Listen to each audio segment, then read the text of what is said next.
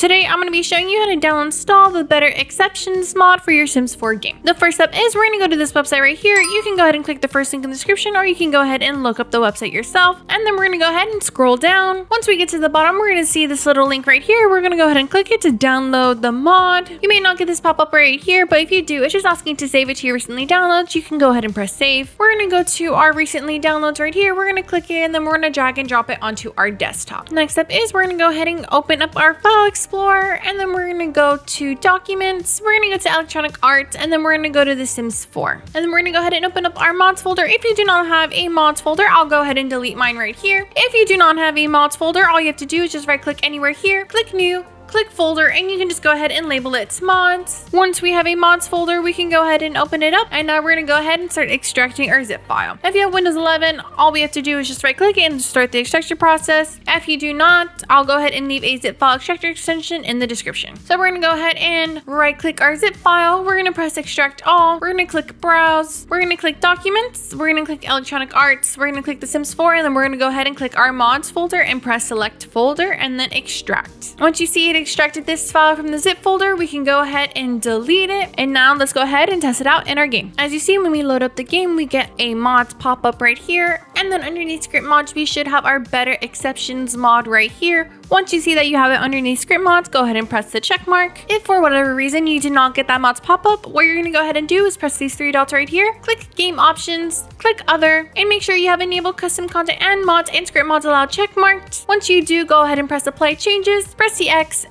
your game, and you're going to go ahead and relaunch your game. Once you get that mods pop up, we're going to go ahead and test it out in our game. As you see, as soon as we load up our game, we get this pop up right here, and it's from the Better Exceptions mod. It said, looks like it's patch day. Congrats, you installed the new version of The Sims 4, or you just installed Better Exceptions. Unfortunately, this simply means some mods are not going to be compatible with this new patch and will need updated.